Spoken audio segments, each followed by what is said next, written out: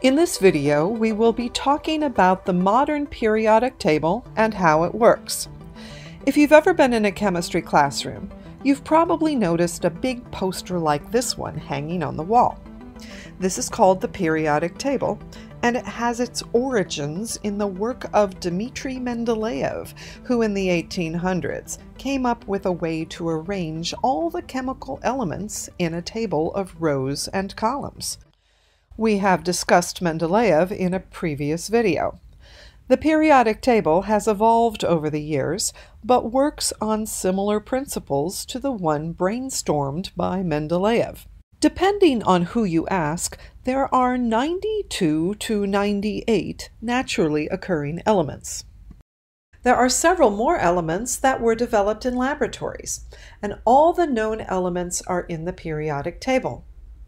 Each element is represented by a square that looks like this. The top number is called the atomic number. The atomic number is related to the structure of the atom and the number of protons in it. The atomic number determines the identity of the atom and what element it is. The big letter in the middle of the square is the chemical symbol. Sometimes the letters in the boxes are similar to the first couple letters in the name of the element. For example, beryllium has the symbol Be. Lithium has the symbol Li. Oxygen has the symbol O. But then you get elements like silver. Silver has the symbol Ag. Well, the Ag stands for argentum, which is the Latin word for silver. Lead also has a symbol that is different from what we would expect. It is Pb, and that is because lead in Latin is plumbum. The symbol for gold is Au, and that's because the Latin word for gold was aurum. The fact that the symbols for some elements are derived from Latin words reflects the fact that these elements have been known since ancient times. Under the symbol is the name of the element, and below the name is the atomic mass, which is the mass of the atoms in the element. One way you can tell the difference between the atomic number and the atomic mass is that the atomic mass is usually larger. It also has decimals. Each row of the table is called a period. As you move from left to right, the atomic number increases. As you move across a period, the elements generally get more massive and heavier, but there are a couple exceptions. The columns of the periodic table are called groups or families.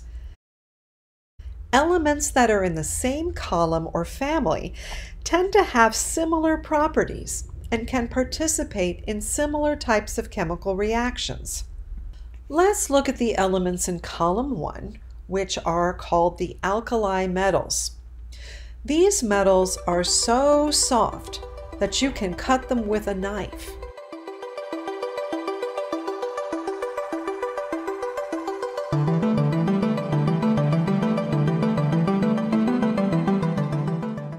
They all tarnish very quickly after they're cut, and they conduct electricity.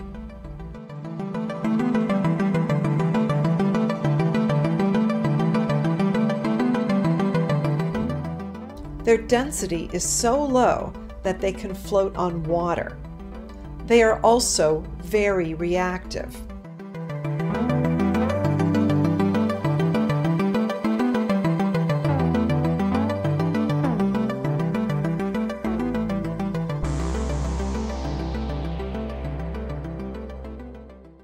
If you look all the way over to the right of the periodic table at the noble gases, all of these elements are inert, which means they rarely ever participate in chemical reactions.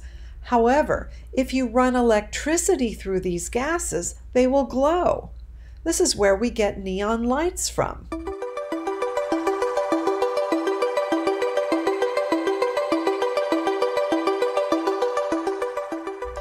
Elements in other families also have similar chemical and physical properties.